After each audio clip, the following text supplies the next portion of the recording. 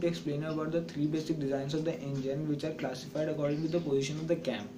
So अगर आप इस वीडियो को हिंदी में देखना चाहते हैं तो मैं अगले थर्सडे को इस वीडियो को हिंदी में ही पब्लिश करूँगा, आप तब भी इस वीडियो को देख सकते हैं. If you are comfortable in English, let's continue about our topic. The three basic design of the engines are OHV, SOHC and DOHC. OHV signifies overhead valve, SOHC signifies that single overhead cam, DOHC signifies that the dual overhead cam. So first of all, OHV signifies overhead cam. So there will be a single valve over the head of a cylinder and which will be actuated by a push rod. Cam, the cam will rotate and due to the cam profile it will push the push rod. From this line I am trying to show you the push rod. So when the cam rotates, it pushes the push rod, and then the force applied on the push rod will travel through this and will exert the force on the rocker arm.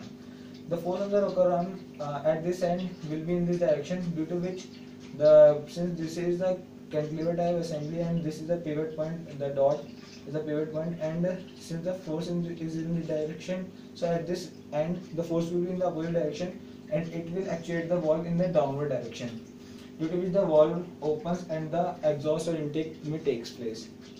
So in this OHV there are few advantages and disadvantages.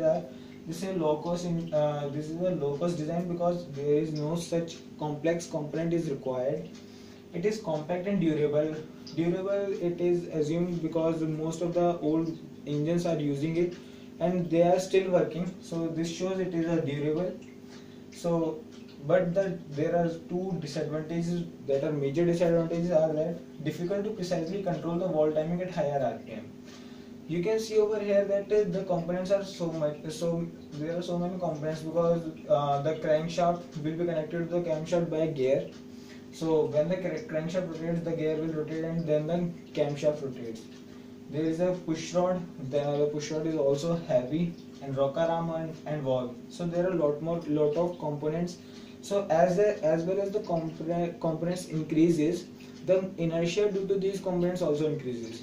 As the inertia increases, then there will be a difficulty to control these components at higher RPMs, because at higher RPM the inertia will be much higher, and due to which there will be a difficulty in controlling these components, and therefore this is a low these types of designs are having low maximum RPM because at higher RPM it will be difficult to control them. So SOHC over here is a single overhead cam. There will be a single cam on the head of the cylinder, and the single cam will be rotating and actuating the both inlet and exhaust valves. So when this cam is connected to the connecting rod, which will be over here, somewhat over here, and this is connected by a belt drive. When the crank rotates, the cam will rotate, and due to the cam profile it will actuate the inlet valve first, and when both the two stroke will perform, and the camshaft will rotate from this point to this point. So in the two complete rotation of the crankshaft, the camshaft will rotate once. So when the camshaft will be at this position, the exhaust valve will be about to take place, and when the cam profile come in contact with this rocker arm, it will actuate the exhaust valve and the exhaust gases will exit. So it can work at higher RPM because the components are much less, because the main part that is creating a huge amount of inertia is the push rod, and it has been eliminated over here. So in this way it reduces the components, and hence it can work at the higher RPM. So this is a major advantage according to this OHV and SOHC. So it is possible to install 3 or 4 volts per cylinder. Yes, it is possible over here, because in this line you can add some more valves, so it can easily install 3 or 4 volts in a cylinder. It requires a timing belt because the cam and the crankshaft are far distance from each other, so we cannot connect them through a gear. So gear is not used, so instead of gear we can use the cam drive or chain drive or belt drive.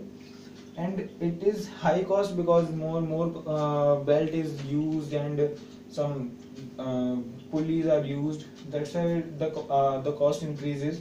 The design is much complex because belt drive is using, and maintenance cost is much higher because belt drive has to be replaced after some period of time because of the because the belt get rubbed and the belt is of no use after some time. That's why it need to be replaced after a regular period of time. So that's why it increases the maintenance cost of the this type of design. Now there comes a dual overhead cam. In this there will be separate separate cam for the inlet valve and separate cam for the exhaust valves. So all the inlet valves will be open through this cam and all the exhaust valves will be opening through this cam. So there is a main advantage of this, that you can change the timing of the inlet valve only, and you can disturb or you can change you can make some changes in the exhaust timing. But in this SOHC you cannot do this because the single cam is rotating and actuating both the valves. Because if you want to change the timing of the inlet valve and you change the profile of the cam, then this cam profile will be actuating, since this cam profile will be actuating both the inlet and exhaust valve. The change in timing in the inlet valve will also change the timing of the exhaust valve. So you cannot separately change the timing of a single valve as you can do in the DOHC. You can change the timing of the inlet valve in accordance with the exhaust valve. So this is a major advantage of this. Now one cam of the inlet valve, and this I have explained this point. One cam for the inlet valve and another cam for the exhaust valve. DOHC can breathe better, yes, because you can change the timing of the inlet valve. If your piston goes down, it can easily can introduce more air-fuel mixture inside of the cylinder, and then it can breathe much better. Now it produces more power from same volume, yes, because as the timing of the inlet valve increases, it can introduce more air-fuel mixture, and hence when the more air-fuel mixture will burn, it will produce more power. So in this way it more power from the same cylinder. It includes more complex design. Yeah, the design is much more complex because there are two cams. If you see a open head, then you can see there it is a complex design. The two cams, all the valves, springs and all. So the design is so much complex. Additional timing belt is required because for having the different timing, you need to change the timing of the belt from the crankshaft. So you may need additional timing belt over here. So engines according to the classification classified according to the position of the camshaft. If you have still any queries, you can ask me in the comment section below. If you have any suggestion, please suggest me in the comment section. And if you didn't subscribe my channel, please subscribe it as soon as possible. And if you like this video, please share it to your friends so that I can connect to them also. And thanks a lot. Keep watching, keep sharing and keep supporting, guys. Thanks a lot.